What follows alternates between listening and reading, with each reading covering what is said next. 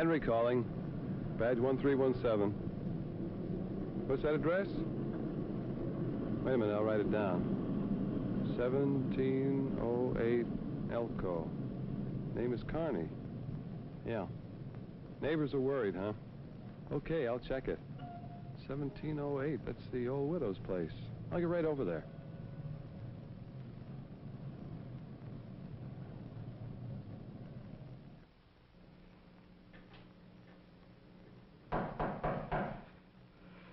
Yes?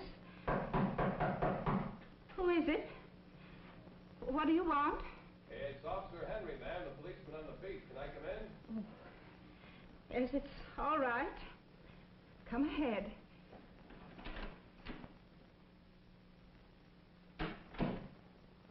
Yes? What is it, officer?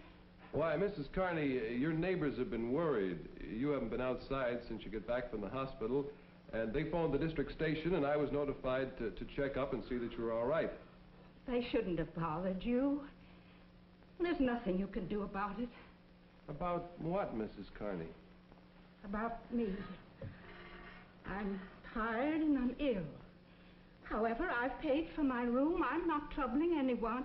Oh, I know that, and I sure don't mean to interfere, ma'am. But I did get the call, and if you're sick, I could get an ambulance for you. I'm not going back to the hospital. I'm staying right here in my room. Easy now, ma'am. Oh. Say, you are sick. I'm not going to leave here. Mrs. Carney, if you don't want an ambulance, won't you let me call social service at City Hospital? They can send a visiting nurse to see you. A visiting nurse? I don't understand. They're paid through the community chest. I won't take charity. Well, you can pay what you're able. But, you know, as long as I've been around this neighborhood, I've heard about you're doing nice things for people. Maybe it's time someone did something for you. But I have no family. No one who really cares. Oh, Mrs. Carney, there are a lot of folks who care. The people who give one day's pay to the community chest.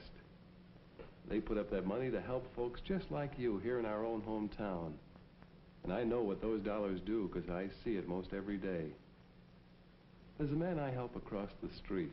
He's on his way home from Industrial Aid for the Blind. He lost his sight some years ago, but thanks to this chest agency, he's still able to earn most of his living. It's wonderful what fine work those sightless folks can do. And there's my own sister, Amelia. Every weekday of the world, she takes my nephew, Jimmy, to the Stella Morris Day Nursery out on Union. Amelia's a widow. She has to work, and if it wasn't for the day nursery, she'd have no place where she could leave the boy. It's a fine place for youngsters. Games and refreshments, and they learn how to get along with other kids. Yes, sir, that's a community chest agency that means a lot to a lot of young mothers.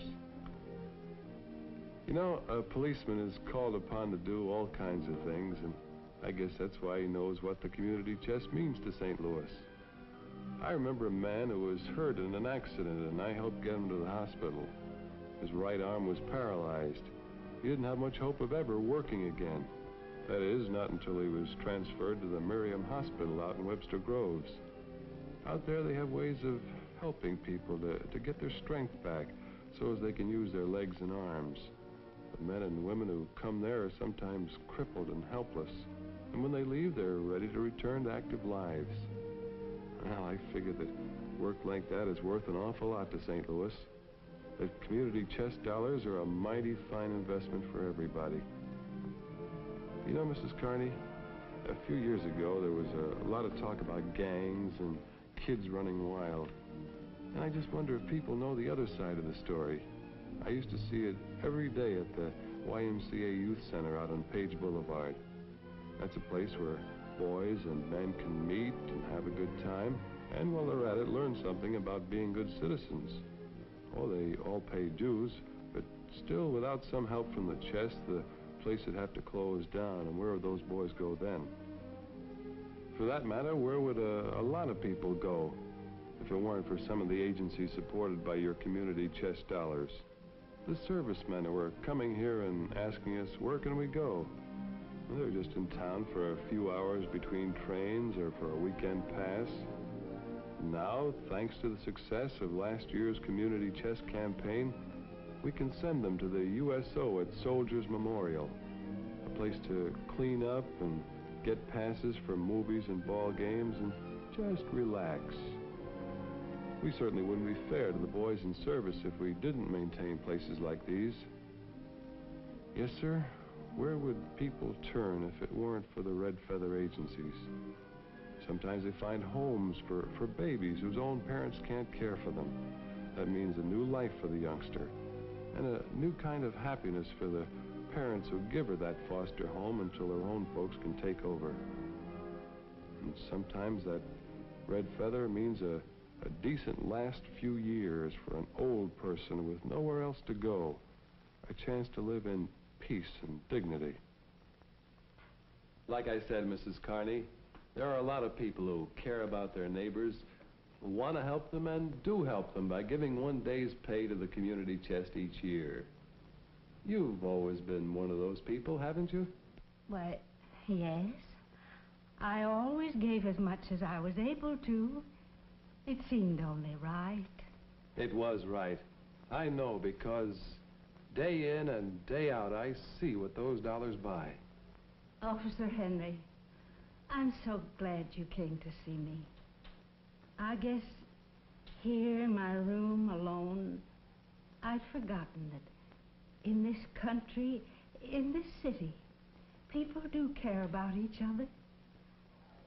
I guess you never really know how much the community chest can mean until you need it. You who give one day's pay to the Greater St. Louis Community Chest will walk with that visiting nurse. You'll be with her not only when she comes to care for me, but in all the homes where she's truly an angel of mercy, bringing special skill and care to those who need it. You'll give youngsters sunshine and fresh air at summer camps. You'll give the blind and the handicapped a chance at employment and a real right to the self-respect that comes with self-support. You'll make old age an easier time for many folks and give youth a sense of really belonging to the community. You find homes for homeless infants and extend a welcome to servicemen who are a long way from their own towns. Yes, we who come to need the community chest agencies learn that they're always on call, that the services they perform are worth far, far more than what they cost. We know that you do give best through community chest. So, please, give the best you can.